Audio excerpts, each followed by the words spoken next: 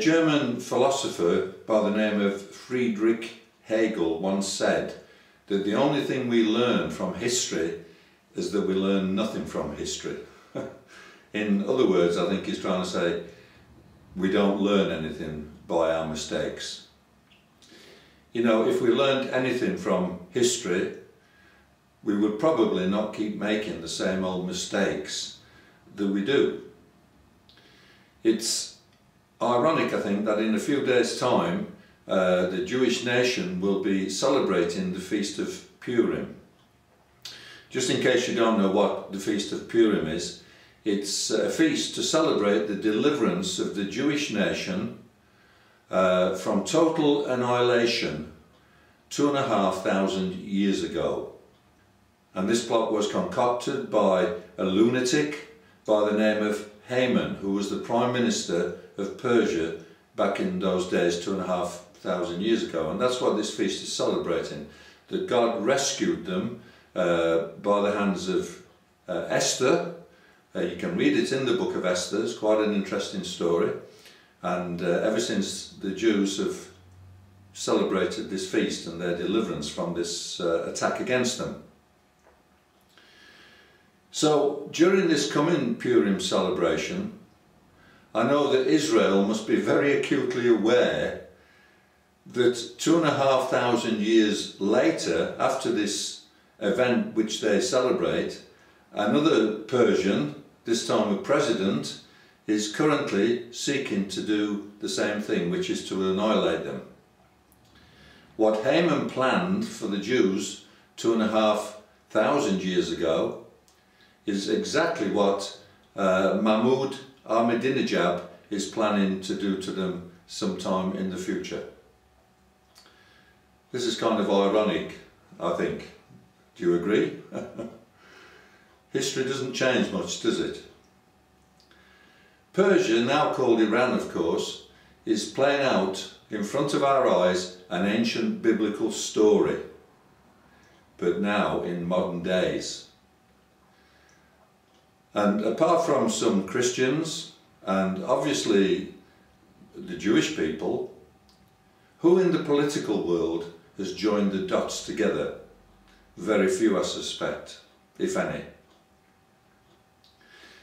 The only thing we learn from history is that we learn nothing from history.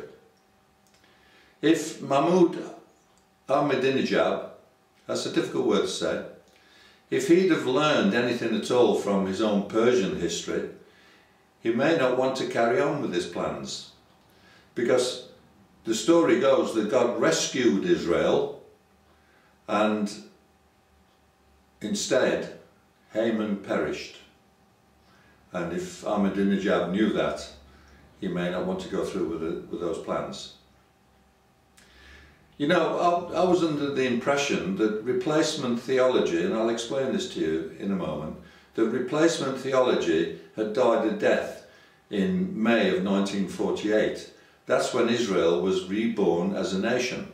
And I thought that replacement theology had died a death at that point, but apparently not. Just in case you don't know what replacement theology is, it means that the Jews no longer play a central role or any kind of a role in God's plans. That place has been taken over by the Christian church. A simple understanding of Scripture clearly states that this isn't true. The church, obviously, is the bride of Christ, and you can't get a much higher status than that. However, there are certain promises that God made to Abraham that have not yet been fulfilled.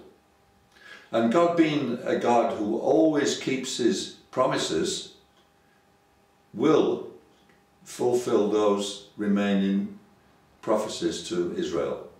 And so therefore Israel still has a role to play in God's plans. I think most of us agree with this, except for those who believe in replacement theology. They feel that the Jews no longer have any part to play in God's plans.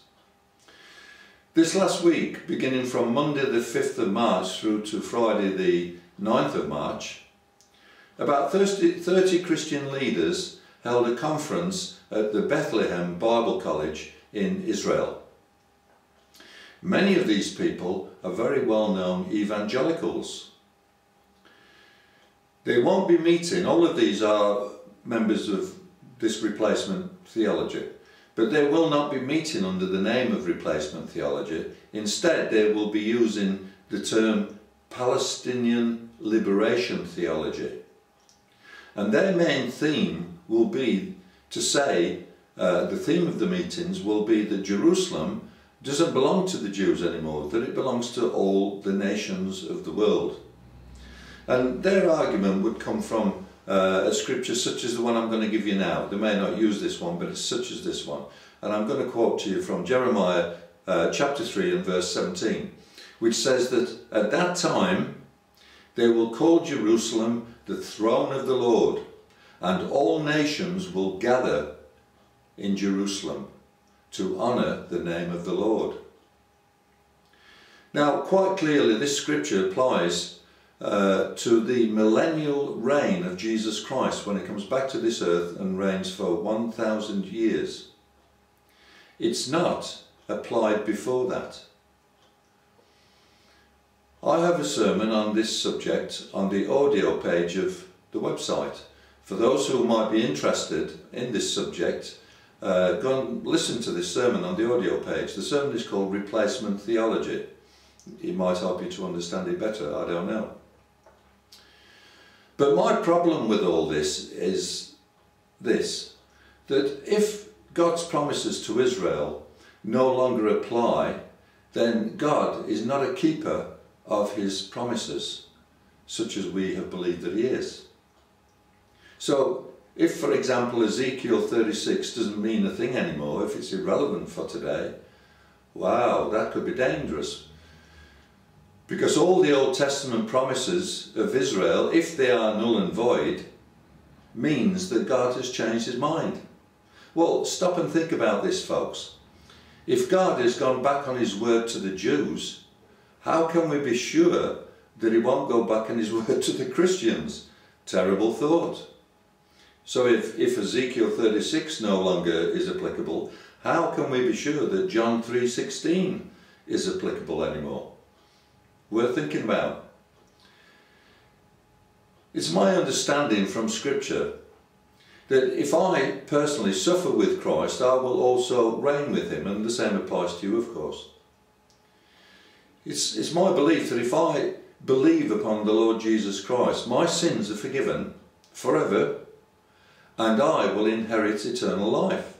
This is my understanding of Scripture. As I understand it, when I die, he will raise me from the dead. Fair enough. And these kind of beliefs, and a lot more, are some of the beliefs that we as Christians believe. We have these beliefs.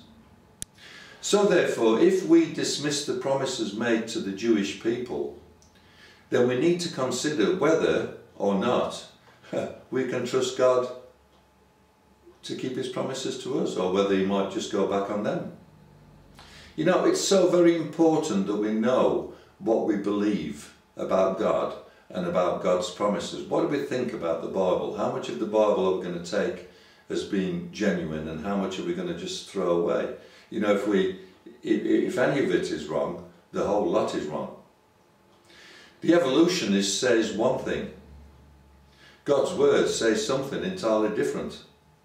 Who are we going to believe? The evolutionist or the Bible? Our government tells us that Christian morality has changed with the times, but God's word says something entirely different. Who are we going to believe? If you want to hear more about this theme, then why not listen to my sermon on the audio page.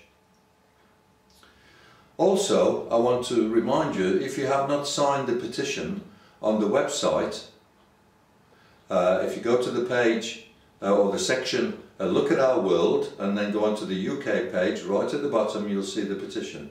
If you haven't already signed it, why not sign it?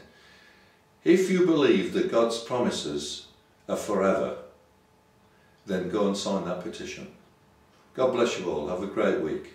Bye for now. I left my Father's throne above to show you perfect love, oh my child. I did this all for you. I had the clothes torn